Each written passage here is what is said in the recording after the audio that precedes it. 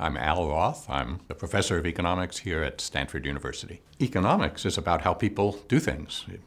Loosely speaking, economists study all the ways we behave when we're not alone. We often coordinate and cooperate and compete, and sometimes there are institutions that make that easy, and sometimes they don't make it as easy as they could, and there are opportunities to make them easier.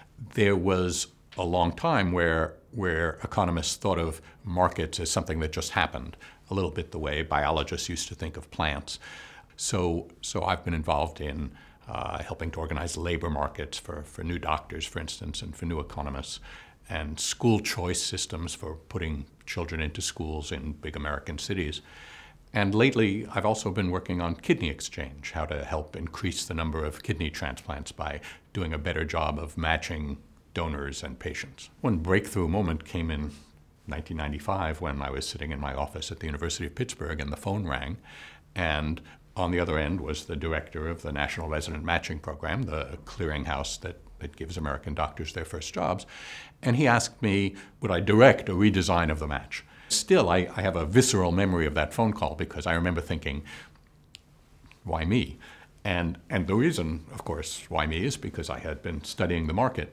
And I realized that if I agreed to help redesign the market, these hard problems would become my problems. And that's really the moment when I became a market designer, in the sense of design as a verb. Well, I guess this all began when I was a child. I'm a child of the Sputnik era.